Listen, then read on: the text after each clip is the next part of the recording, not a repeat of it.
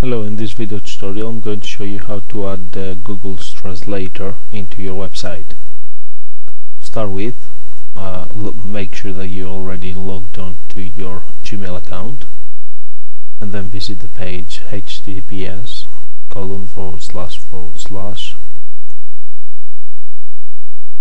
translate.google.com/manager/website/add.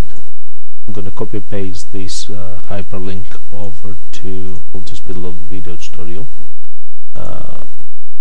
Here you will be redirected to the website translator page. Type your domain name and click next. Then you have some options to choose from. So I'm just going to select the drop down only. I click get the code. Now what I'm going to do is copy the meta tag, go to my Dreamweaver or any text editor you're using. Just gonna skip a couple of lines and paste the code within the head tags.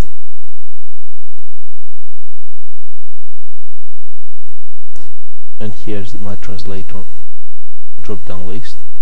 Copy this.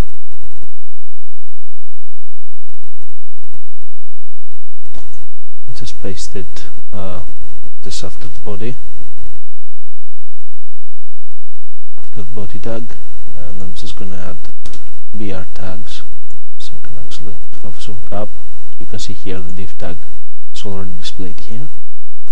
Just going to press the F12, upload the page onto your server.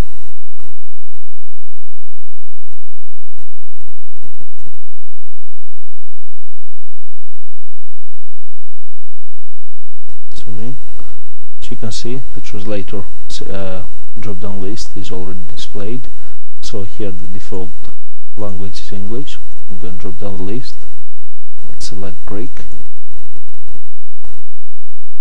Γεια σας και καλώς ήρθατε στην ιστοσελίδα μου. Εδώ θα βρείτε. So as I'm Greek, I can confirm this perfection of the translate process.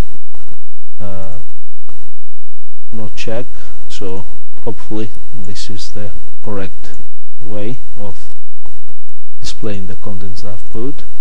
You can see you have every single language in the world, or almost every single language in the world, the most common ones.